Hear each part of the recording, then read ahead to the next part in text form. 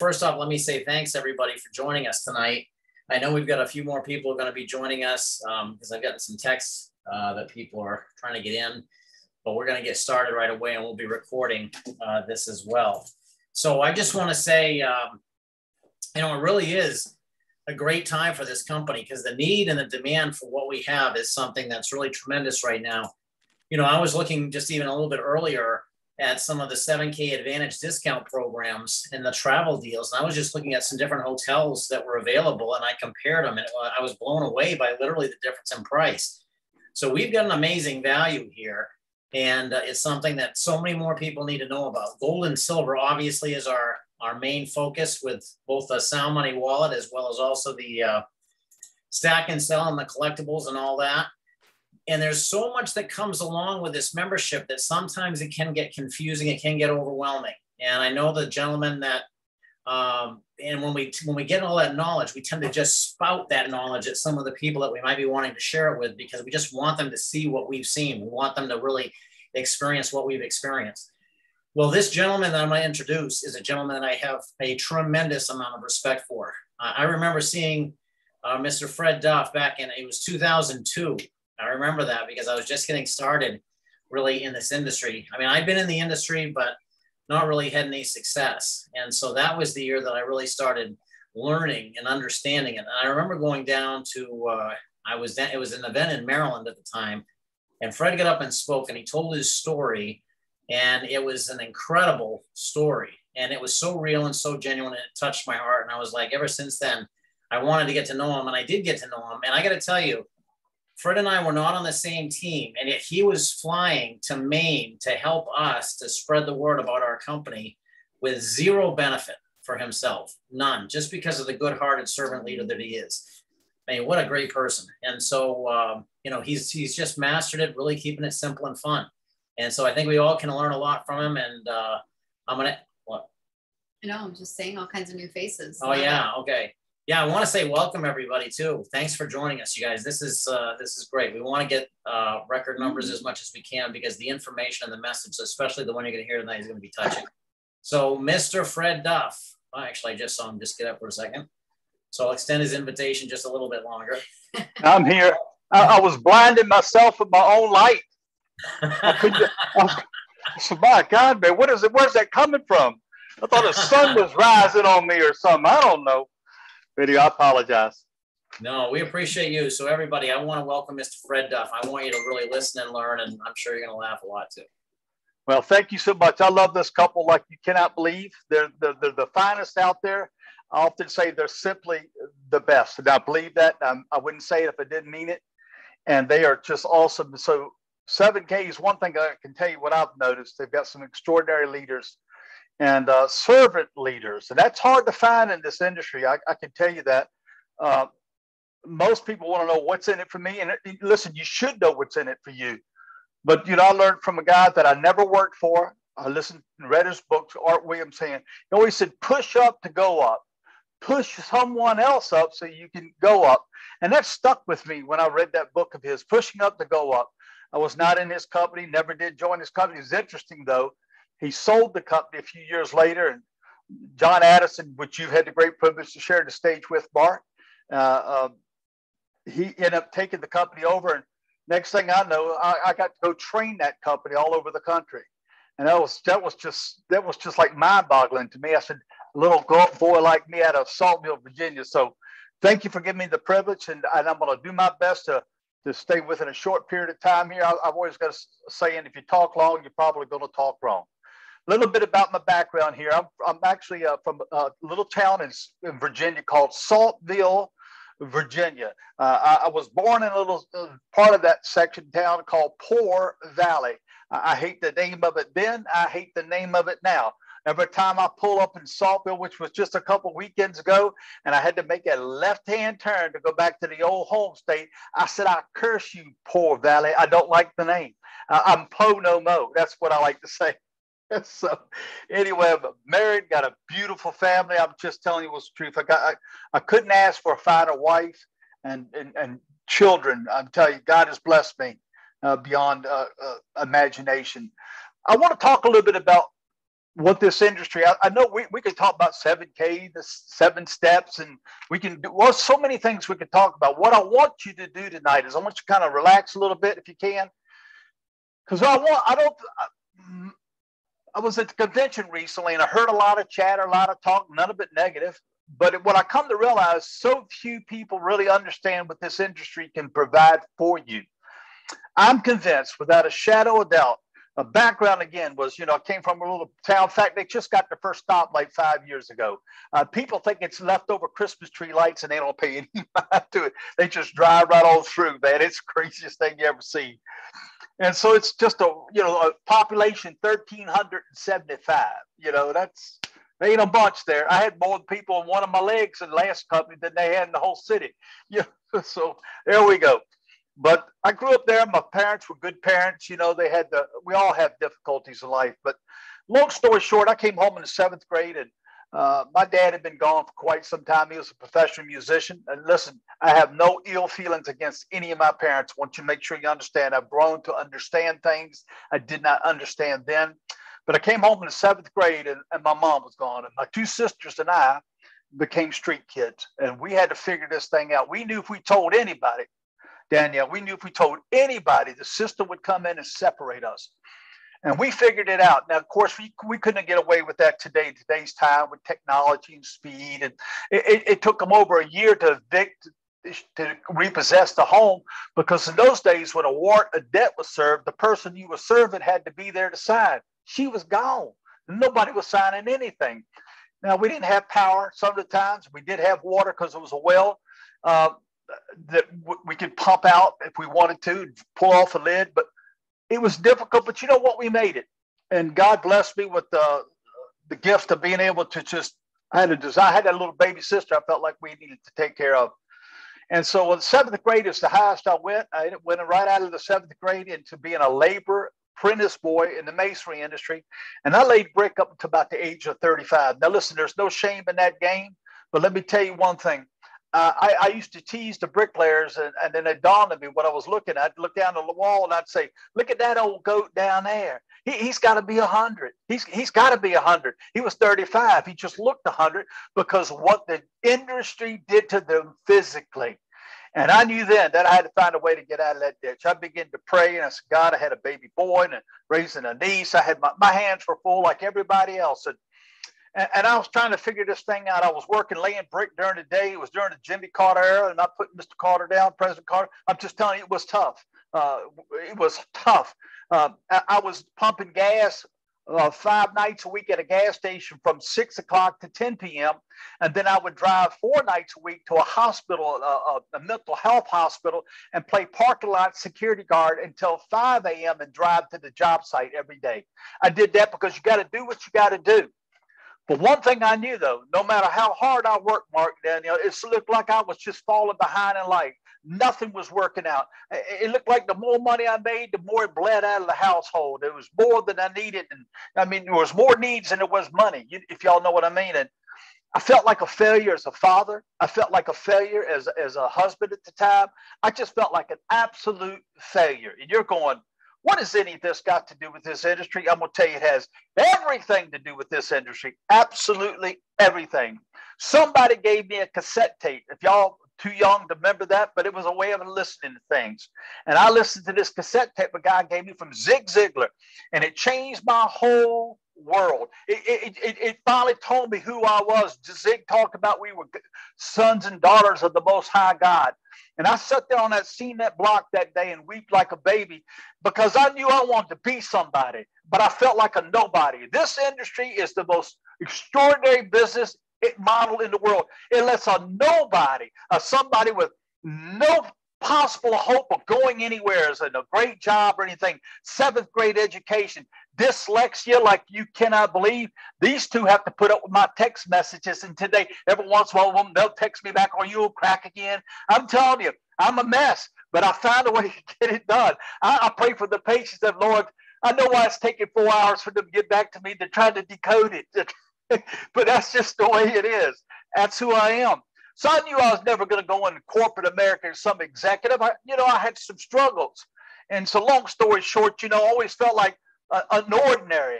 Every place I went, I felt ordinary. I was so scared to open my mouth because whatever come out my mouth, I mixed up my words, as they say. I was just all jacked up, toe up from the flow up. And I always felt bad. And then that cassette changed my whole world. So I didn't know who Zig Ziglar was. It's not like we had the internet at that time. So I went to my local library and I said, do you have a guy by the name of Zig? I thought maybe he had a book where we could get some of those cassettes. They had never heard him. They searched him. They didn't have it in their little Fisher files, none of that. So I come up with an idea. I said, every night when I was pumping gas, here's what I do, Mark.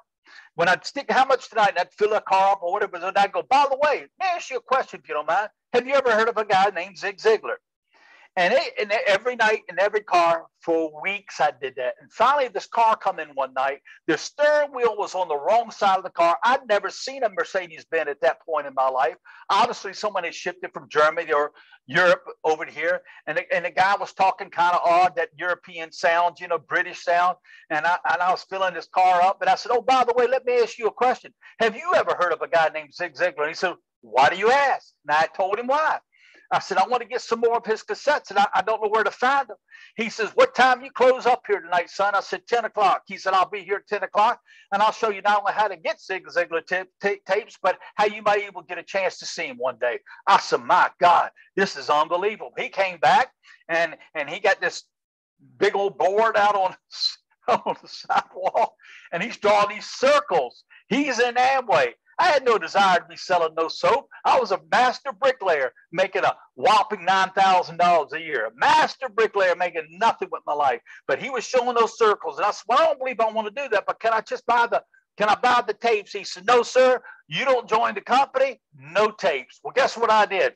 I figured out a way to come up with $125. And guess what I did? I joined that company. Now, I was angry with this guy for a while. In fact, I never saw him again. But I got connected with the right people in Richmond, and I started going to conventions. I started going to this, and guess what happened? Mr. Ordinary started working towards extraordinary. It's because of this industry. It takes a dud and lets him grow up to be a stud. It helped my mindset. Things that I wasn't taught as a kid. I'm not mad at my parents. They can't teach you something they didn't know. All you could do is what you got to work with. It took a guy like me who had never hardly been out of Virginia and allowed me to go all over the world. I've been everywhere, folks. I can't tell you the places we've been. It allows a guy like me, the first year my son's in college, and talk to the counselor and let me write post-dated checks. I was a great salesman at that point to be able to get away with that one. But the next year, after my first year in that full-time network marketing, I'd been in Amway and multiple companies, and they failed. I failed. They failed. I got a few companies where they're supposed to send me a check, and they sent me product. I said, I didn't order product. I was looking for a check. Well, we're out of business. We just sent you a voucher for product. Now, I've been through all of that where everything looked like it was constantly failing. And every time one of those things went sideways, I felt more like a dud. But then all of a sudden, I would remember one of those cassettes that Zig said, or someone else. And I said, well, I'm no dud. It's just the circumstances. I've got to work through it. I got to grow. And I kept growing. I kept reading and listening and being a student of the industry. And then, like I said, I sent my son to college, and they wanted this big money that I didn't have. And it was a private Christian school. At that time, you could not get a loan for Christian schools. It was against the law. So I begged and pleaded, and they said, okay. But the interesting thing, 1 year later, after this being introduced to this industry at the right company at the right time for that era of time, I called that counselor the next year and I said, well, my son's ready to come back. She said, well, Mr. Duff, how many checks you want to write this year?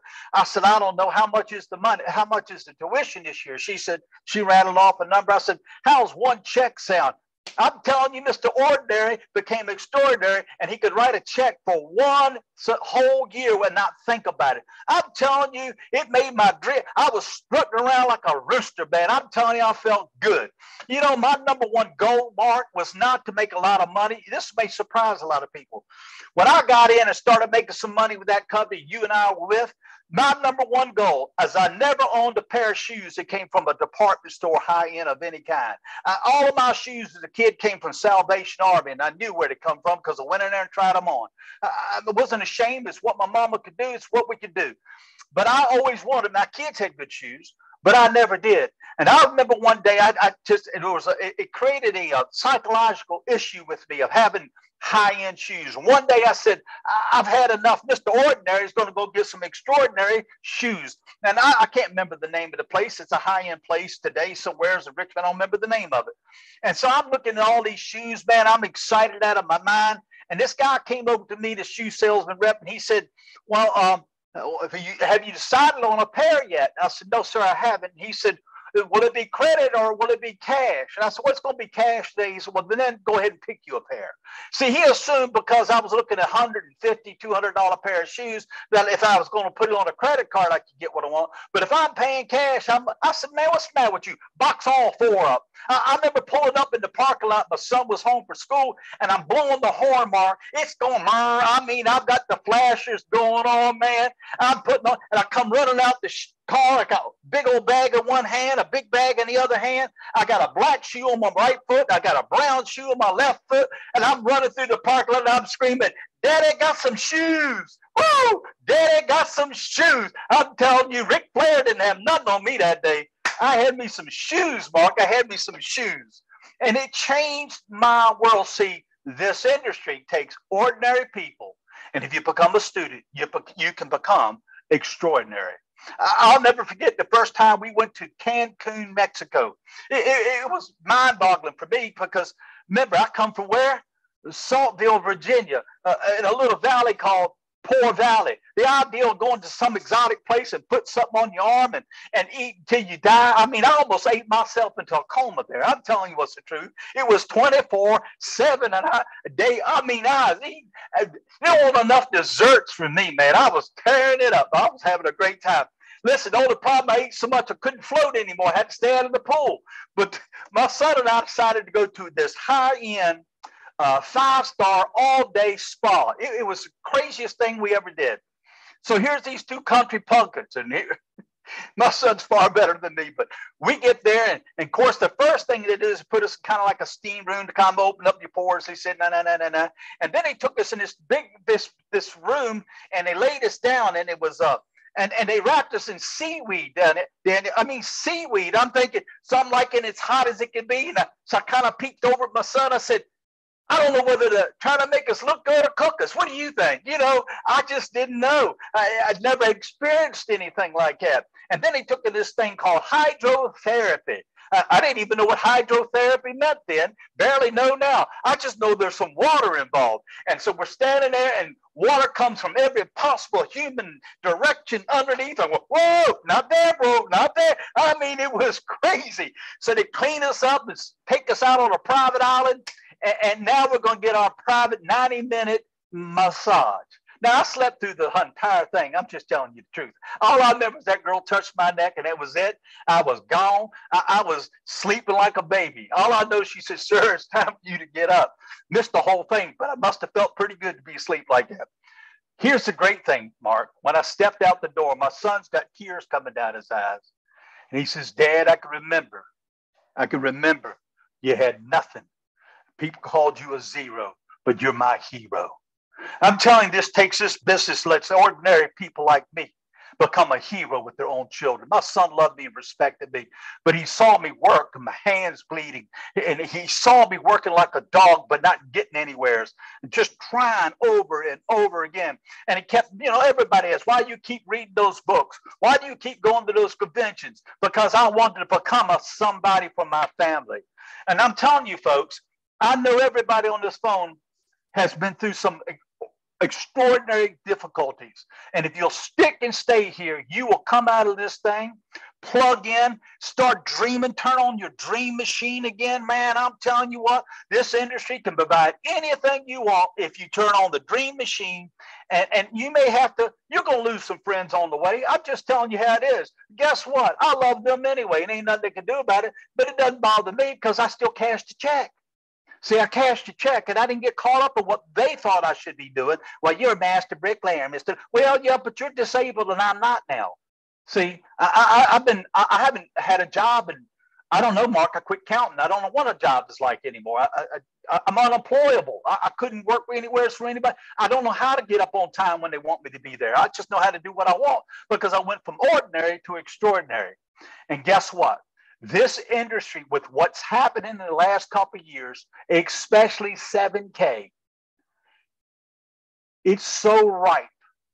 If you would just quit trying to figure out how to become an expert in coins and turn on your dream machine and start reaching out people you know who they're feeling bad.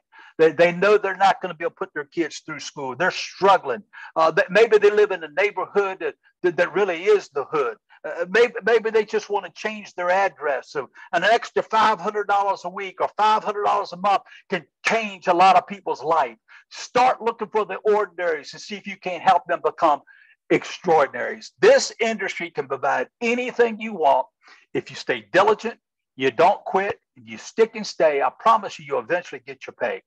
But more importantly, it's what you become in the process. It's who you get to meet and run around with that's more important. I've got friends, I believe, Mark, you and I, on a dime's notice, could go to any state and and our flights get canceled for 2 days. We could open up our phone book and people would put you and me up in their home and be excited we're there. Why? Because it took a couple of ordinary fellas like us and this young lady and made us extraordinary. We developed friends and people that we care about all over the country.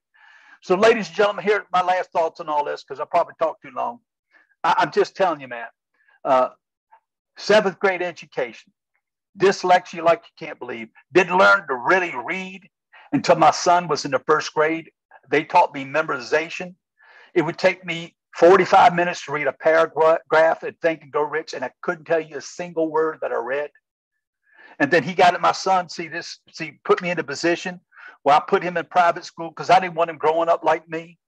And he learned phonics. And so I was doing his homework with him every night. And guess what I got to learn? I got to learn how to pronounce words and learn to read. And it opened up my world so that when this opportunity came, I was ready to receive it. I hope you're ready to receive it yourself, Nate. And listen, you're going to get knocked around, beat up. Man, sometimes I feel like Rocky. I don't know what anybody says. Everybody says. We've had that moment where you got your eyes are swollen, your friends and your family is putting you down.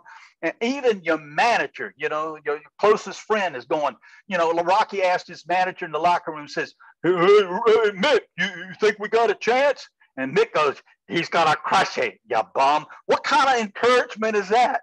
What kind of encouragement is that? And his eyes all swollen and he can't see, but he's calling out the one name that's stuck behind Adrian.